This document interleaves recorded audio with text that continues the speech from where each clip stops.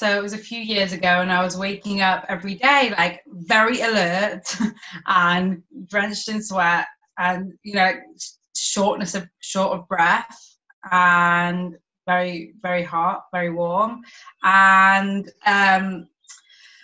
it would like happen, and then it would like calm down, and then I would get on with my day, and it would happen every day. And then my partner, who's now my husband, would say to me like, I don't think it's normal, what's happening? And I was like, well, like it kind of is fine, because later in the day everything goes back to normal. Yeah. And I didn't really know what anxiety was, like as we mentioned in our chat before. To me, I'd like just read these like super extreme cases, so the fact that I was able to get up and get around and do my work like didn't tie into what I'd known about it. But a friend actually said to me, listen, it's panic attacks, it's anxiety.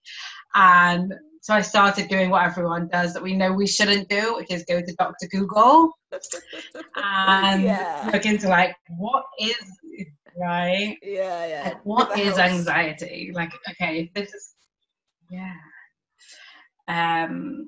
but what I got back, and we spoke about this, was a lot of like misinformation and confused information on anxiety is a feeling of worry and overwhelm. And I was like, what does that mean?